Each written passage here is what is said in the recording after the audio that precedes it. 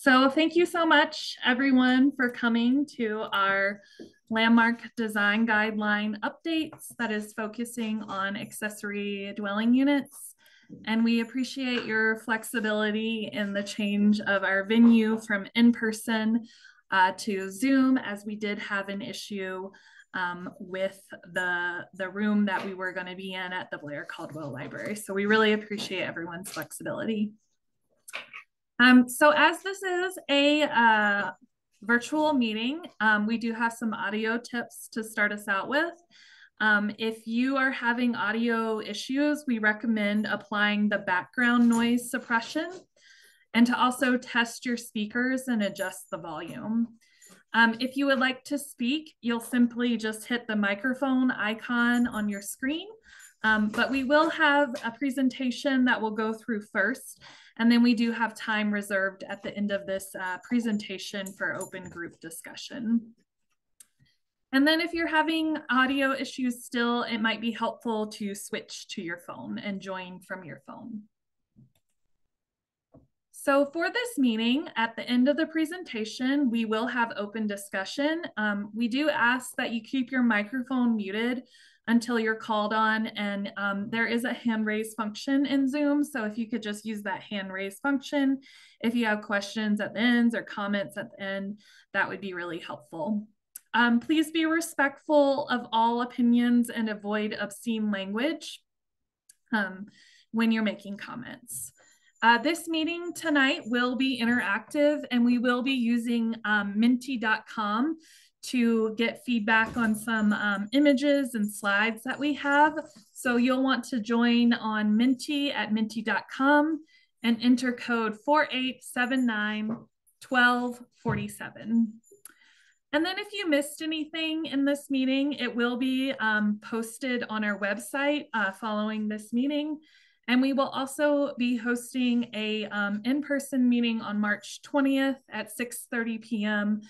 at the studio lofts in the Ellie Calkins Opera House. If you'd also like to join there, it will be very similar content, so there won't be any new information there.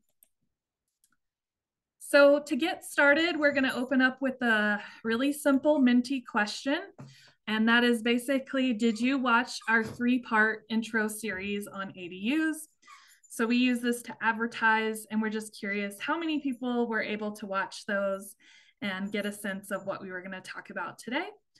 So again, you'll want to go to Menti.com and enter the code into the Menti app, and then just answer that question for us. So we are getting a few responses, and it looks like several people have watched the videos, and several people are planning on watching them later. I would strongly encourage that, as they have some good content on tandem houses and some of the zoning code updates. So thank you so much for answering that question, and we'll move on to our next slide. So this project is part of our landmark design guideline updates. We're calling this phase 2. The design guidelines were initially adopted in 2014 with some updates in 2016. And as time has evolved, we have seen that we need to make some changes to our design guidelines. And we kicked that off a few years ago and did make some minor updates that we adopted in 2022. So that was to materials and site work and things like that. And in this phase, we're going to be focusing on some bigger topics. So this is the design guideline team. I'm Brittany Bryant. I'm principal planner with the city. I'm joined by my colleagues tonight, Crystal Marquez, senior city planner, Andrew Abbey, associate staff planner, Amy Amadon, the design review supervisor, Brady Heath, who's joining us from UC College of Architecture and Planning to work on a capstone project. And then some of the other colleagues who are not here tonight are Abby Chrisman, Jesse White, Bridget Torrijo, and Jennifer Capetto. So that's the landmark team that is working on this update project. So here is our phase 2 update timeline.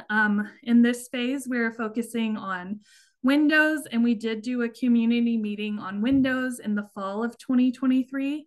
And currently we are making some draft edits and guidelines that we hope to present to the community soon.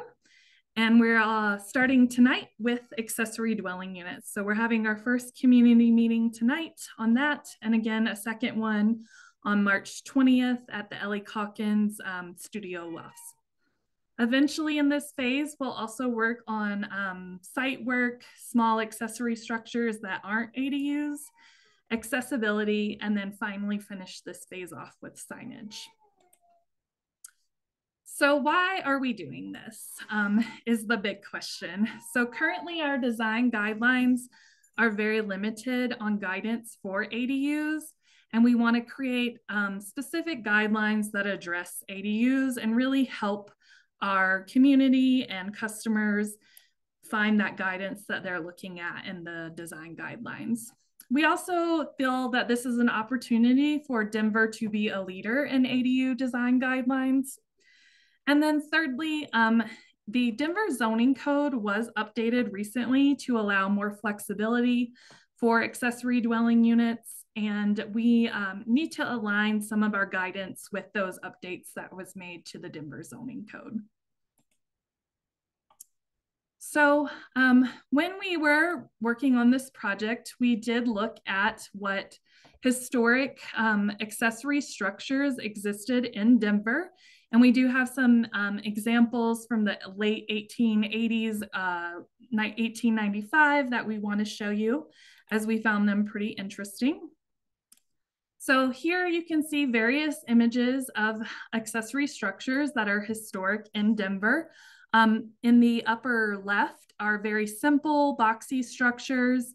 And then on the right, you have a fairly simple structure, but also you see a more elaborate roof form with a cupola.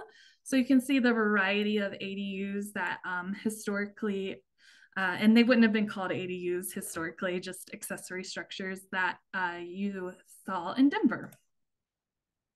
Here are some additional images of those historic structures that were accessory to the primary structure. In this image on the upper left, you can see a really lavish carriage house, which ties in with the architectural detailing of the primary structure. The photo on the bottom right corner shows a simpler gable roof form and hipped roofs. There is a exterior stair on this ADU in the background on the bottom image that we found rather interesting, as we also sometimes see exterior stairs on our new ADUs. So the takeaway here is that historically accessory units in Denver were fairly vernacular in nature, and they were often just storage units, and occasionally you did have carriage houses that mimicked the primary residence and were a little bit more elaborate in design, but that wasn't the norm. So we also looked at Pure City and did Pure City research for this project. And here is a map of some of the cities we looked at. So we did research over 20 cities of similar size across the country to see what they had to say about accessory dwelling units. And when we were looking at these peer cities, we were looking at cities that, again, have similar sizes, similar number of historic districts, and similar kind of problems or issues with accessory dwelling units, or perhaps they just developed new guidelines relating to accessory dwelling units. So what did some of these cities have to say? So in Hillsborough, North Carolina, you are actually allowed to use modular and prefab structures. However, they can be no taller than the primary structure. In Austin, Texas, accessory buildings are limited to 10% of the site. So they do have a very small footprint that they're allowed to do there. And then in Baltimore, Maryland, the materials must match the existing in terms of texture and color, and it must be compatible with the primary structure. In Mobile, Alabama, they do have guidelines for accessory dwelling units when they're larger than the primary structure, but you do have to break up the massing, so it is more modular in nature and more, it has the appearance of being smaller, and they do have a very specific list of approved and acceptable materials. In Albuquerque, New Mexico, you cannot have ADUs in the front or side yards, and it needs to complement the historic resource. And then in Sacramento, California, you can have entrances that face onto the street and really address the street there. So in Nashville, Tennessee, ADUs have to be proportional to the primary structure, but they can be little mini me's of the primary building. What was interesting is they don't allow any exterior stairs in Nashville. In Park City, Utah, egress cannot be visible from the public right-of-way. And then finally, in Boise, Idaho, you have to have the same roof form and materials as the primary building. So that's in general like what we're seeing some of our peer cities say. There's a lot of discussion about compatibility and subordination to the primary structure when talking about accessory dwelling units. So we also looked at the accessory dwelling units that have been proposed in Denver's historic districts for the past 5 years. And as you can see, we have gone up in review numbers from 2019. It's almost doubled, and we do anticipate this trend to continue, particularly as the state is considering legislation that would make it easier to build accessory structures throughout the state for municipalities of certain size, and also the additional flexibility that has been included in the Denver zoning code in the last year or so. So looking at where those accessory dwelling units are proposed, here is a map of our historic districts, and all those blue dots are the accessory dwelling units we've seen in the past 5 years. We do see a fair number of ADUs in Curtis Park, Potter Highlands, and the Baker Historic District. And then here is a map of where you are currently allowed to construct ADUs based on the Denver zoning code in our historic districts. So you can see any area that is indicated in blue and has a black outline around is a historic district. And some of our historic districts like Alamo Placita and East 7th Avenue, which are districts 31 and 34 respectively, you can only build accessory dwelling units on the west side of the district. And then just looking at the map of where we see ADUs proposed, you can see that there are other districts that we don't often see accessory dwelling units in.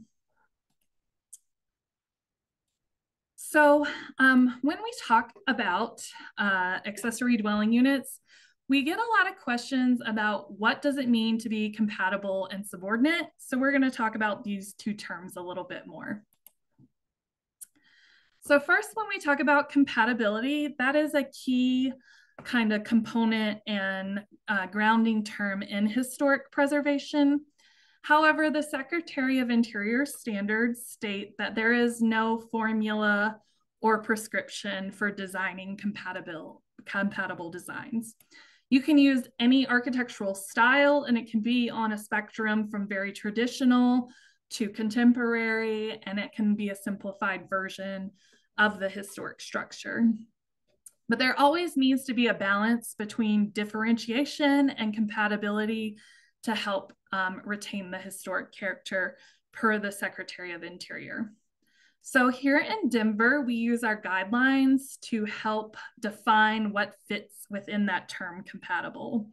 So that relates to the character defining features of the district, but it can also relate to setbacks, foundations, porches, windows, architectural features, and roof forms. Just like the Secretary of Interior states that there is no architectural style that makes a structure compatible, we encourage that all new construction express its age rather than a historic style or using a historic treatment and creating a false sense of history. And the reason why we do that is we want our historic resources to remain the star of the show. And just like the Secretary of Interior says, you can use any architectural style, our guidelines say you can use any variety of designs as well. So when we look at the term subordinate, it really is driven by two major concepts, and that is the mass and scale, and then the details of that structure. So mass and scale can relate to the height, the width, and depth of a building. And anytime you are building taller or wider or more depth, it has the potential to become the dominant structure on the lot. But you can play with these elements, and maybe you have a structure that has greater depth on the lot, but not as much height, and it would still be subordinate to the primary structure. In addition to just the massing of that structure, how you detail that structure can really affect if it's subordinate to the primary structure. So here in Denver, we have a plethora of architectural styles. It ranges from high style structures to more simple vernacular structures. So, you know, you might have a bungalow structure that has a lot of craftsman detail. You wouldn't want to construct a craftsman bungalow on, say, a simple classic cottage, because those are just not going to be subordinate to one another. Just like you wouldn't want to use a material that is higher quality or more decorative or has more craft skill to it. So a lot of times in Denver, we're just dealing with simple hard pressed brick. So a lot of times the best accessory dwelling units are constructed out of brick or lap siding that are not more decorative than that primary material. So now that we understand these two components, we have a few Menti questions that we are going to ask you. And most of the accessory dwelling units you'll see in the examples are here in Denver. They're not necessarily in historic districts, but we're going to ask you some very focused questions about roof forms and massing and materials. And there's no right or wrong answer to these questions. We want you just to go with your initial gut and react to these. And again, some of them may or may not be in historic districts. So if you hop on the Menti again and use code 4879-1247 and answer this first question regarding the roof style of this ADU blending in and appearing secondary to the primary structure. And your phone does have some helpful considerations for you to keep in mind as you look at this question, like, is the roof form similar? Is the roof pitch similar? Is the roof material similar? Do the structures have roof overhangs that match? What are the heights of the primary roof ridges? So again, no wrong or right answer here, but go with your initial gut reaction. And I do see that most people are saying that, yes, this roof form is compatible with the surrounding context and this primary structure. So moving on to our next question, where historic primary structures are 1 to 1.5 stories, are 2-story ADUs appropriate? So we do see this fairly often here in Denver. There are a number of historic 1-story structures in the district.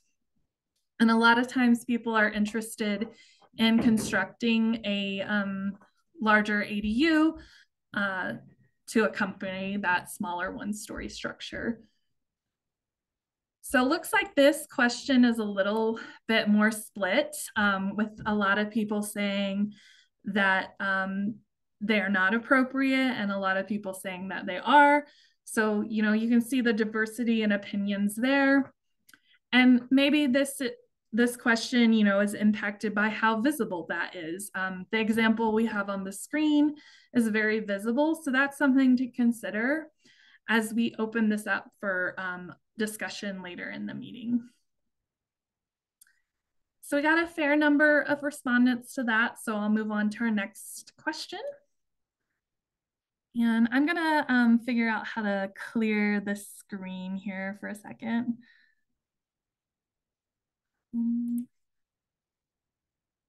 So our next question is, are the materials and architectural details of these ADUs related to the primary structure?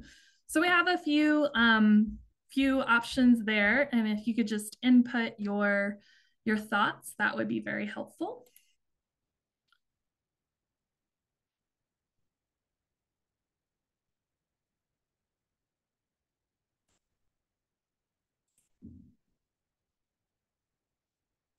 So it looks like a lot of people are saying that the materials and architectural details of these 3 ADUs do relate to the primary structures. And that seems to be the overwhelming response here to this question. So I'll move on to the next one as we've gotten a fair number of respondents there. So finally, in this compatibility section, does this ADU facing a side street fit with the setback pattern and the porch design of the existing structure in the background? So I'll give you a few seconds to answer that one as well.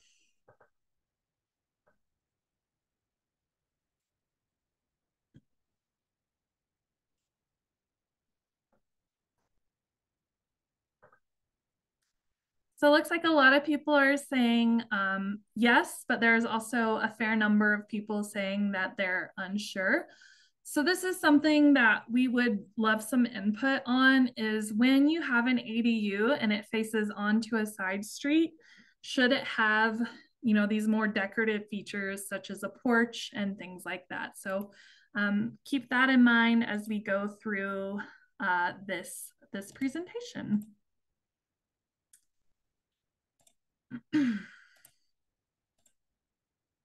So just one thing to keep in mind, the Denver zoning code does have regulations that help maintain ADUs in terms of subordinate to the primary structure. Here in Denver, all ADUs must be in the rear 35% of the zone lot. So the zone lot is broken up into the front 65 and the rear 35. So you have to place your ADU at the rear of the lot here in Denver. An ADU must be separated from the primary structure by at least 15 feet. And with the updates to the zoning code, ADUs can be 2 stories in height now, but they can be no taller than 24 feet. And then there are some requirements for side yard setback and alley setback. But generally speaking, ADUs do need to be oriented towards the alley. So the zoning code does set up that basic for helping keep ADUs subordinate to the primary structure. So moving on, when we're talking about ADUs, we always want to know how important is visibility with a new ADU. So just some general questions to consider as we go through our next couple of Minty slides is, should an ADU be located behind the primary structure? And that can vary as to where an ADU is placed. So the image on the left is showing the ADU totally behind the primary structure. The image in the middle is kind of showing the ADU does have a little bit of visibility. It's not totally behind the primary structure, but it's not totally, not concealed behind that structure like the image on the right. So there's always a variety of placements that ADUs can take on the lot. And we do see that pretty often here in Denver, particularly where the south side yards are much larger here to take advantage of that sun. So does it matter if an ADU is on a corner and is visible on a side street? And then does it matter if the ADU is 1 or 2 stories? So we have, again, some more examples to show you and more Minty questions to go through that we hope will get you thinking about some open discussion here. So we're going to look at a variety of ADU designs, and we want you to respond to if you think they're appropriate for historic districts. So our first question here is, for affordability or speed of construction, can one-story pre-designed structures be used? So this is a ranking question, and you can say no and just hit submit, or you can rank all the options and then hit submit. If you feel like it's okay to use prefab designs, if you want to rank which designs you see here on your screen that are appropriate from best to worst, that would be really helpful for us. Again, other cities that we researched, they do allow these prefab designs. So we were just wondering if that's something that we wanted to consider looking at here in Denver. And I'll give everybody a second to answer this question, as there's a lot to look at here.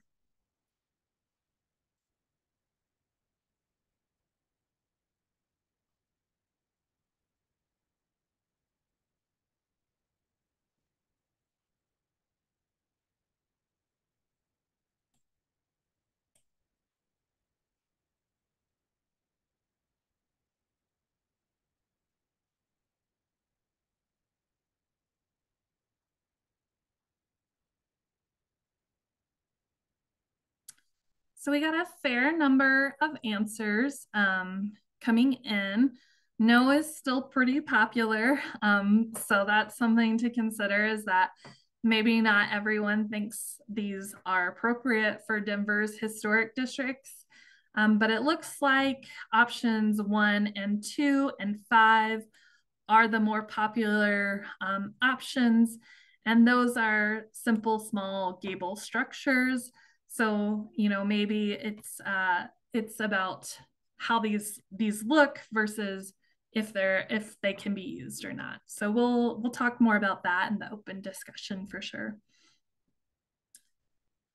Okay, we're going to move on to our next question. And this is another ranking question, similar kind of question, but for affordability or speed of construction, can a shipping container be used within Denver's historic districts for an ADU? So again, you can just hit no and hit submit and don't have to rate the options. But if you do think that a shipping container could be used, it'd be really helpful for us, again, if you could rate the designs from best to worst. So we do have a variety of different shipping container styles here with various different cladding materials on it. Various different heights, etc. There are a few primary structures in Denver that are shipping containers. There is most notably one up in West Highlands, but we haven't really seen this proposed for any accessory dwelling units here in Denver. So it seems like the overwhelming response here is that no, these should not be allowed, with the one-story shipping container option being the most preferred design choice if this is something we do consider here in Denver. So finally, or not finally, again, we get a lot of questions about exterior stairs. So what should be taken into consideration for exterior stairs on ADUs? So this is another ranking question. We have, should exterior stairs be allowed? Should exterior stairs not be allowed? And then we also have, what should we most consider if an exterior stair is allowed? So if you can take a moment to rank those options, we'd greatly appreciate it. And then we just have some different variety of designs here on the screen, showing you some exterior stairs. The middle top image does have an exterior stair, but it is it is screened with that lap siding kind of detailing there.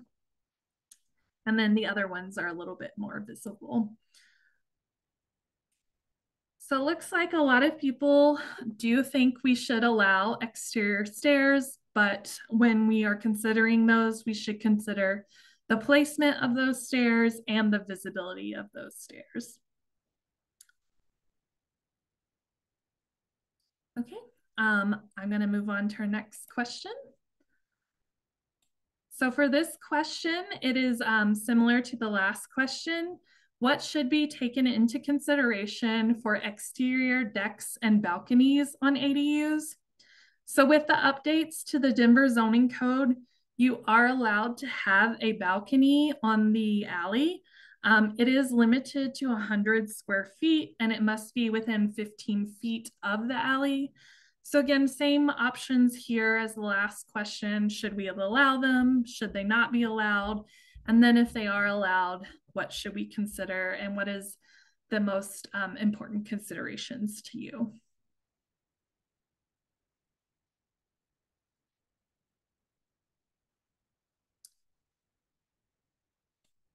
So it looks like we're kind of tied between if we should allow them or not. So that's fairly interesting. But a big consideration does seem to be the placement of that balcony and deck on that ADU.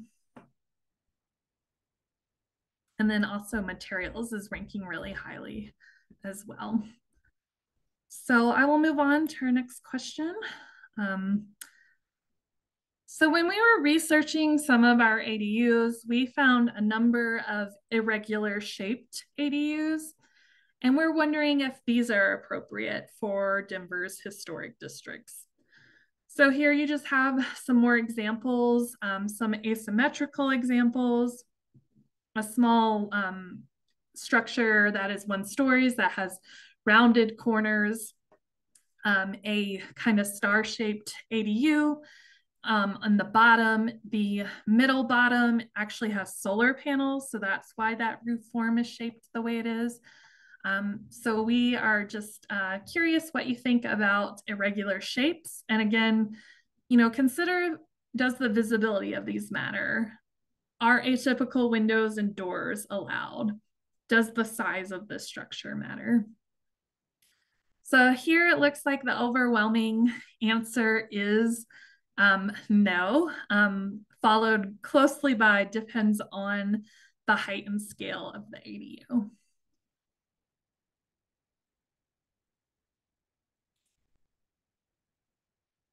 So for our last question, we have, is it important to keep the number of materials and roof forms limited when designing a ADU?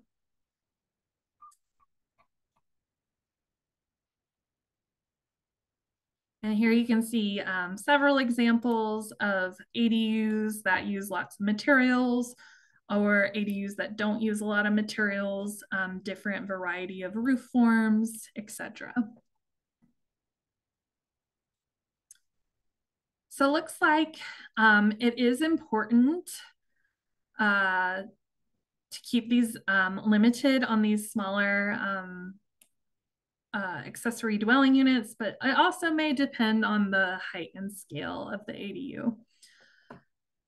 So with that, I'm going to stop sharing my screen and I'm going to, actually, sorry, we have one more Minty question.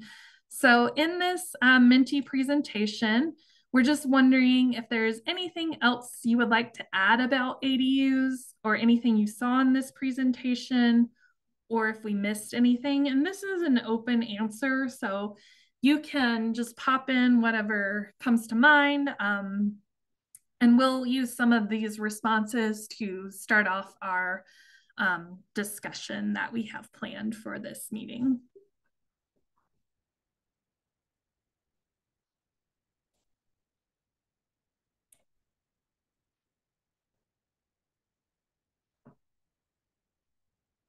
So I do see, are there lot minimums that would allow for ADUs? And that is based on the Denver zoning code.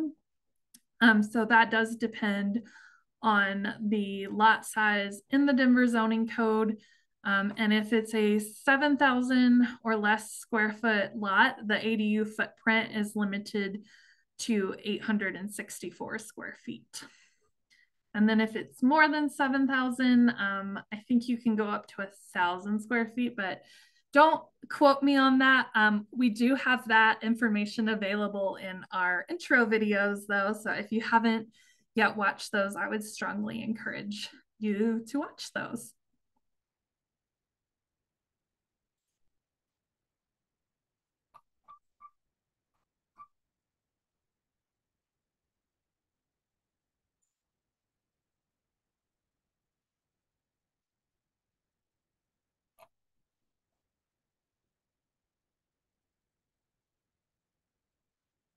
I see a lot of comments about the visibility of the ADU does matter.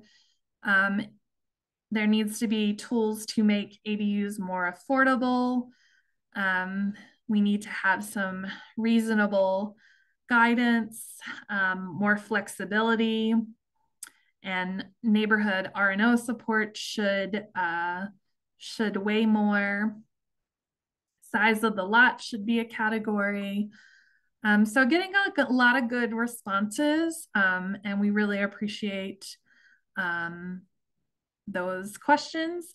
In terms of the process to approve those, currently all accessory dwelling units require review before the Landmark Preservation Commission. They're not something staff can review administratively. And they are something that does require a mandatory 3-week R&O review process if there is an active design review R&O. So we as Landmark staff do refer those accessory dwelling units to the registered neighborhood organizations and get their input on those and then take them to the commission for review. Once the commission approves that, then you can move forward with permitting. So I'm going to open this meeting up for general discussion in the last, say 20 minutes that we have. So I'm going to stop sharing my screen so we can all see each other. And if you have any comments you would like to share with us, I'd love to hear those. And I see that Ozzy already has their hand raised. So Ozzy, you can go ahead and unmute yourself. Thanks, Brittany. Yeah, I'm so excited we're finally at this point. I know that my neighborhood baker has been waiting for this design guideline update eagerly for many years. I think the current design guidelines are an active obstacle to quality architecture and design. They were written at a time before anybody was building ADUs in Denver, and they're basically written for garages. And right now we see really beautifully designed ADUs being denied because they're too complex or interesting, and really terrible, boxy, boring ADUs being approved under the guidelines. And that's not how anyone wants landmarks to work. I think a really important thing for the new guidelines is to have multiple strategies for how an ADU can be subordinate.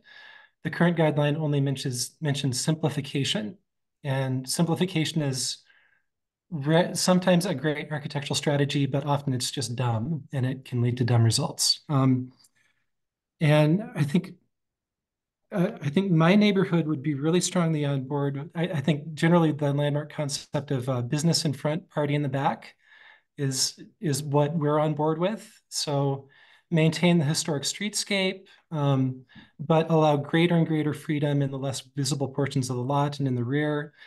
I think we need a 2-tiered set of guidelines where corner lot ADUs and highly visible ADUs are reviewed differently from alley interior lots. And I think I would love to see in the future, just as people build more of these, the alleys in the historic districts become a place where things are really creative, really interesting and fun, and you can walk on the street if you want to experience the historic streetscape, and you can walk in the alley if you want to be surprised by cool things that you weren't expecting. Thanks. Thank you so much, Ozzy. TJ, you have your hand raised as well. Great, thank you. Um, my question deals with, uh, let's say you have a historic garage on the property, um, and it's located closer to the property line than the current setback allows. Can this change of use to an ADU be accomplished within that historic structure? Um, so if you're like keeping your building on top of the existing garage or converting the existing garage to an Yeah, let's ADU. just say converting or building on top. Yeah, exactly. So you would still need to comply with the Denver zoning code setback requirements. If there is a garage on the alley, they currently require a 5 foot setback. There are some administrative adjustments we can do to kind of keep that structure in a similar footprint. But really, that administrative adjustment is for does designing with compliance with the zoning code have a negative impact on the historic compatibility? So, how that ADU is designed may influence whether or not the commission grants that administrative adjustment or not. So I can't like blanket say we can administratively adjust these. Um, if you're just converting an existing garage, that's probably an easier yes than say if you're building on top of that existing garage. Okay, good to know. Thanks. Yeah. Joel, you're next. Oh, hi, good evening. I just wanted to sort of say something that agrees with Ozzy, but it's coming from a little different place. Portland was a real leader and is a real leader in ADUs, and just decades before we were getting back into them in the modern era. And they started off with a high degree of design limitations. It couldn't be taller than the primary house. The roof pitch had to match the primary house, all of which turned out to be terrible, terrible barriers to building livable spaces and an ADU creation. So as we think about this, and I know this is limited to historic districts for the discussion tonight, but those kind of examples make me very skeptical about simple rules for compatibility. I'm actually a big fan of the landmark design review process, reflecting on compatibility, taking into account visibility. Does it in fact change the historic context, or doesn't it? Because it's something you'd only see in the alley or by making an effort. So I think less regulation is more here. Thanks. Great, thank you. Danny? Hi, thanks for having this discussion and so thoughtfully crafting a presentation. I work with the Denver Housing Authority's ADU pilot program, and we develop affordable ADUs with family members across the city at this point. And as we consider, citywide work and looking at potentially working in some historic districts, I just want to name some of the challenges that I see in an affordability standpoint, and urge you all to, when you think about a materials list or specific design requirements, consider the impact that that has on construction cost, design cost, and programs like ours. So specifically limitations on roof forms and materials, specifically thinking about limitations to where an ADU can fit or how it can sit on the lot. Yeah. And to Maureen, you can check your lot size on our zoning map if you want, which is my WDRC / ADU pilot program. Thanks so much for those comments, Danny. That's really interesting to hear from you. Used a photo of one of our ADUs. Oh, great. Andy, you're next. Thank you for hosting the conversation tonight. I guess I have kind of two qualities that are jumping out to me.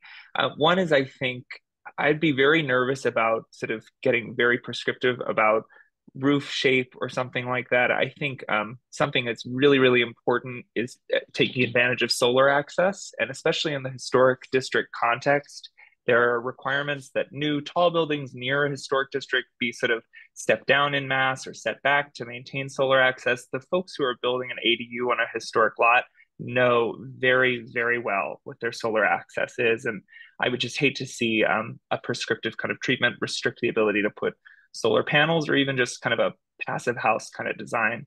And then the second part too is that I think we all understand it's important to preserve more than just kind of wealthy, ornate, sort of structures as historic structures. And so in kind of more modest parts of town that really do deserve kind of historic designation and sort of protection. I also am nervous about any rule that would make it impossible to build a structure that is maybe a little taller or similarly sized. A modest historic home in the front, if the community says that should be a cultural district, a historic cultural district, that's really important.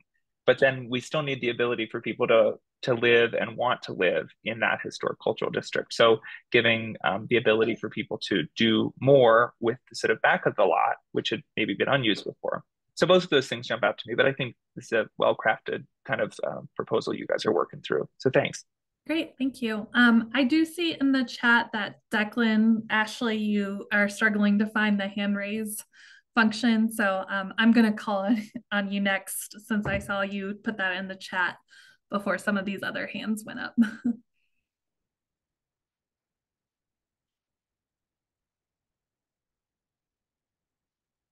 And you should just be able to unmute yourself.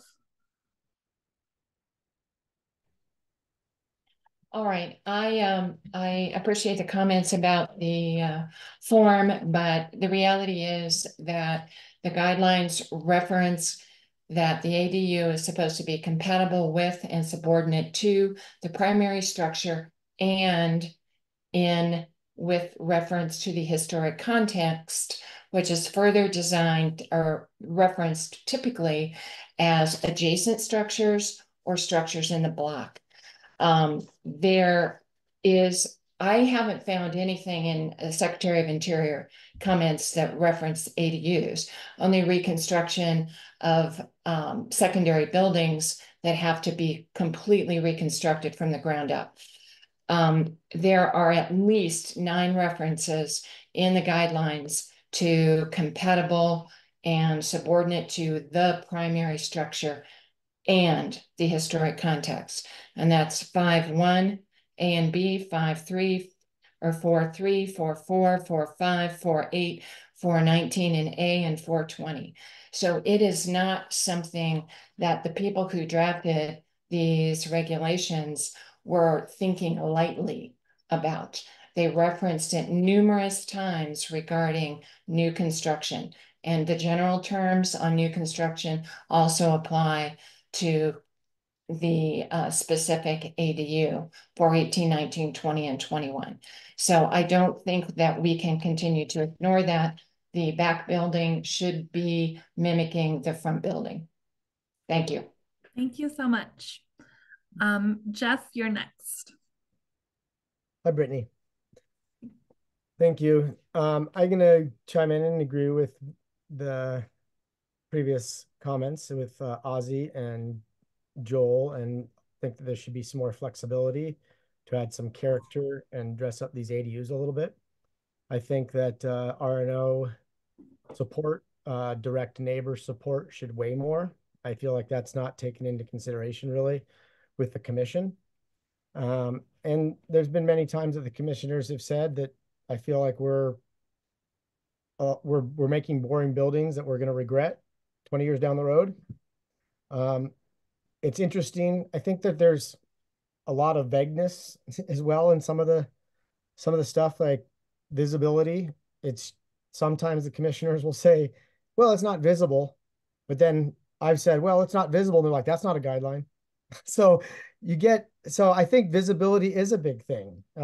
If it's in Baker or Curtis Park on a 3,125 square foot lot with 2-foot gaps or 3-foot gaps on either side to the house next door, and you can't see it, and the neighbors are the only ones that are going to see it from the side, and the homeowners. There should be some leeway there. But yeah, I think that alleys are going to change over time.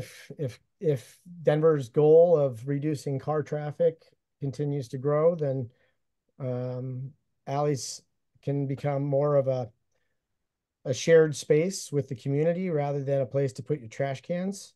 We've done it in Curtis Park with several alleys that we've beautified, and they're actually places that get walked with dogs regularly, and not avoided because they're kind of gross places. And if you add the ADU and even more so the entrance to the ADU off the alley, you're activating the alley and you're changing that because now that's somebody's front door.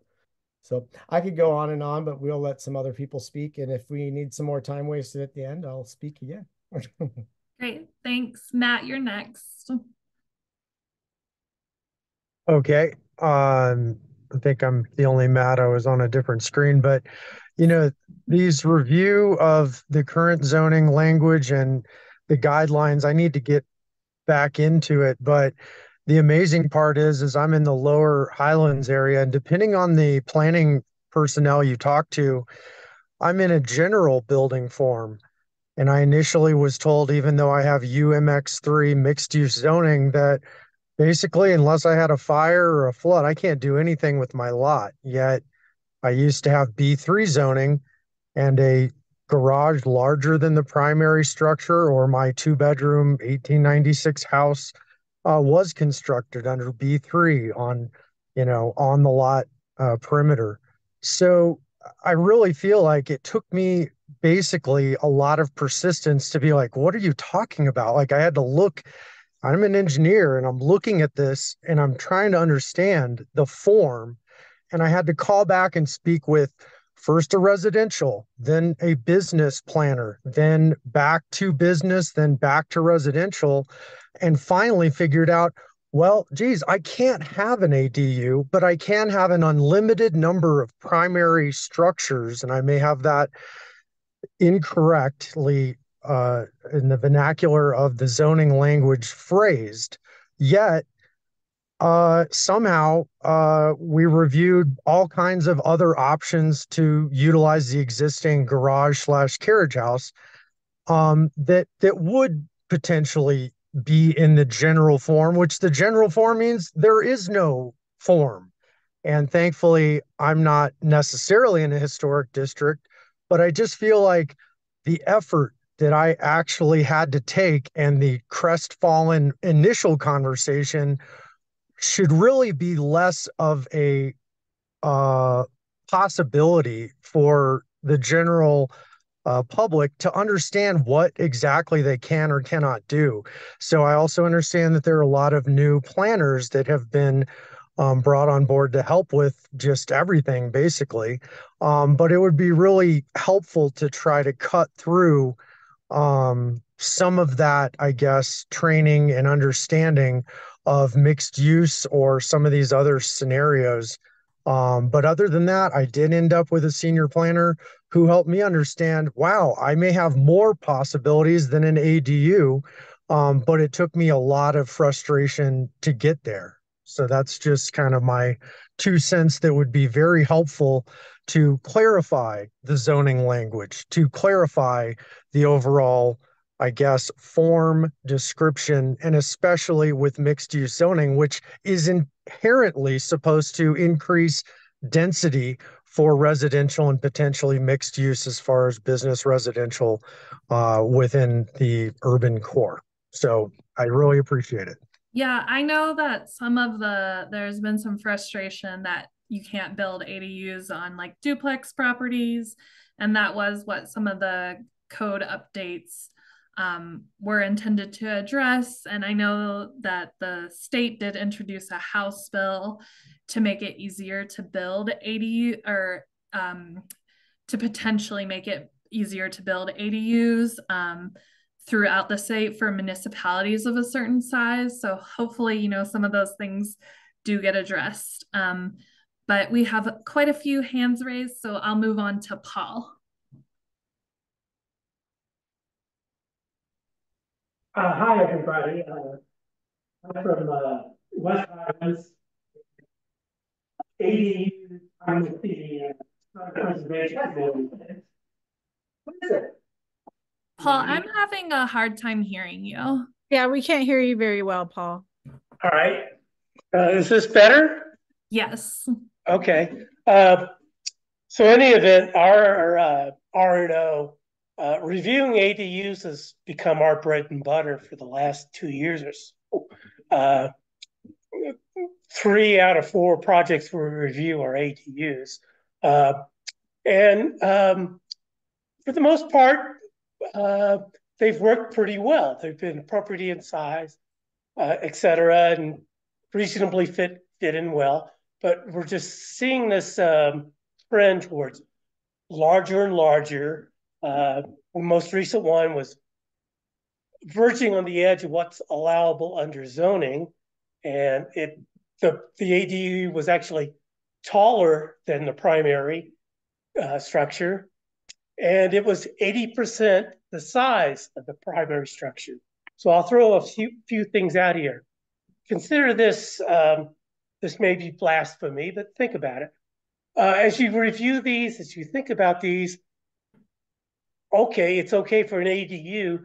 Would you approve it as an addition to the primary structure? Maybe you would, maybe you wouldn't, but that's always in the back of my mind when I'm reviewing these things. How appropriate is it? Another second big point is affecting the alleys. Again, one of the more recent ones is a story and a half ADU on top of a garage. In a lot of ways, a very considerate design, but we were concerned about, I'm thinking about the whole block filled with story and a half ADUs on both sides. And it suddenly becomes a something for the Winter Olympics on that alleyway. So, and the previous gentleman also talked about solar access as well. So these are just some aspects that we're talking about and we're thinking about in West Highlands. So thank you for the time. Thank you very much for this seminar. It's great. Great, thank you, Paul. Kitty, you're next. I just unmuted, sorry. I just wanted to go ahead and stress the fact that I feel very strongly that the ADUs contain character defining features of the historic district that they're located in. I really applaud the fact that you went through and did a review of 20 of the peer cities and were able to snatch some pretty pertinent points from my point of view. Again, no taller than the primary structure, limited to 10% of the site. I'm just going to go through a couple of the items that I believe are really important.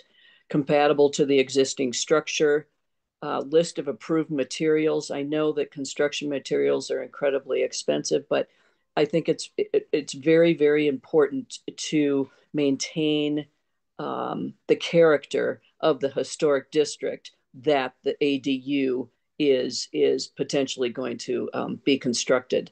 I'd like to see it complement the existing resource, same roof form and structure of the primary structure. And I'd like them to be 1 to 1.5 stories, so they're subordinate to the existing structure. So thank you. Thank you so much, Kitty. Keith, you're next. Great. Thanks so much, Brittany, for having this great conversation and having this discussion on the ADUs. I think from a livability standpoint and actually creating the density in which we need and help with our immense housing shortage, we really do need to make sure that these structures are livable. And by that, it has to be at least 1.5 stories, if not 2 stories. Zoning has clearly identified that as an issue, and they've updated the zoning code. And I think we need to update the ADU standards for that.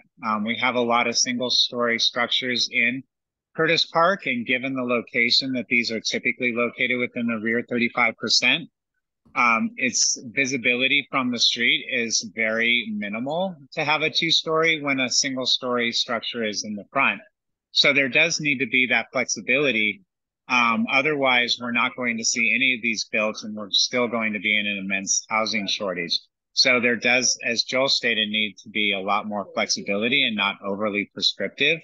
I think roof forms need to have flexibility, because if most of the single-story houses in our neighborhood, for the vast majority, we do have some single-story Italianates with flat roofs, but the vast majority of our single stories are pitched roof. And if you did a pitched roof on the ADU, the scale in which that pitched roof would just way over dominate and not be subordinate to the front structure.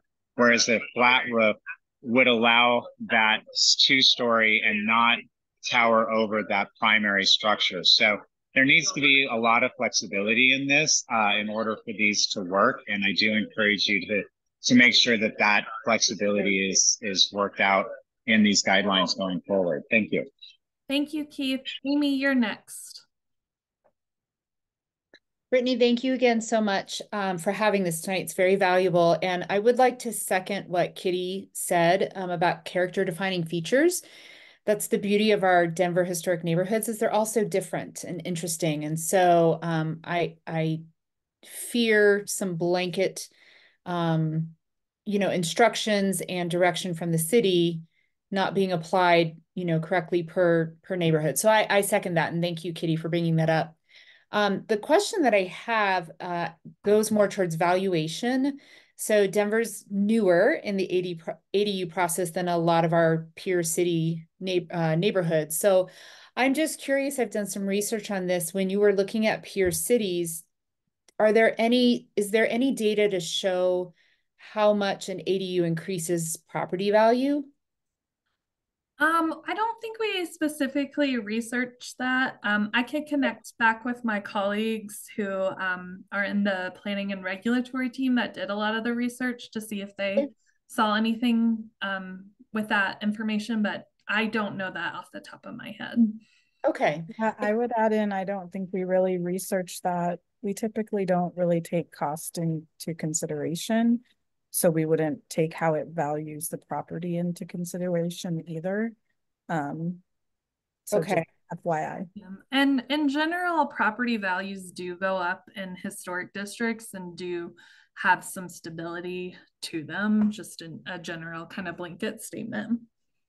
Yes, absolutely. I think it's just important for, to help excite people and get them even more interested in this process, that their return on investment will be there. If they build this, is that going to show a good return for them on the other side when they go to sell or rent or, whatever they're going to do with that property. So that might be just an interesting data point as you're looking at this to be able to share with the general public.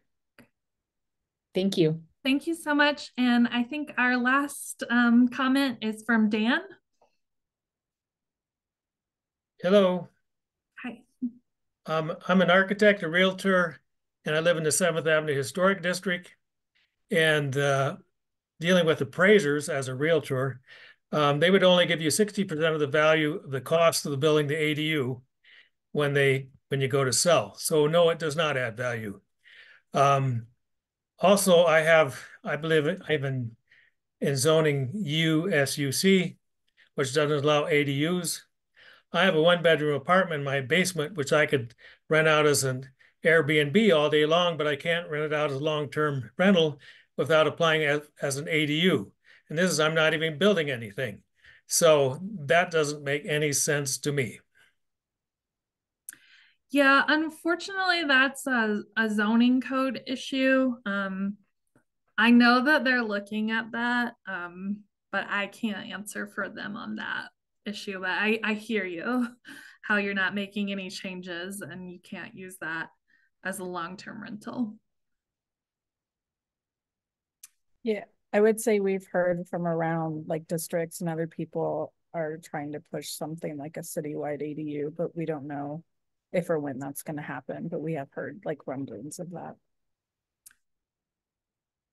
So we so appreciate everyone joining us tonight and participating in the Menti and sharing comments in this meeting. I think this is really valuable for us as we consider the new design guidelines for accessory dwelling units. The next steps for this project is we will have a survey that will go live, I believe tomorrow. And the survey questions are slightly different than the questions you were asked tonight in the Menti, but hopefully this presentation will help you consider what some of those Menti questions or those survey questions are, and help you answer those survey questions in a way that you see will help guide the design guidelines.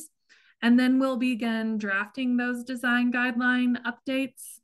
And we will go through a public comment process on the drafts. And then it will need to be officially adopted by the Landmark Preservation Commission. So it may be a little while, but we are continuing to work on this project. And anytime you provide us input, it's so greatly appreciated. And we thank you all so much for joining us tonight. So thank you again. If there's nothing further, I am going to end the meeting.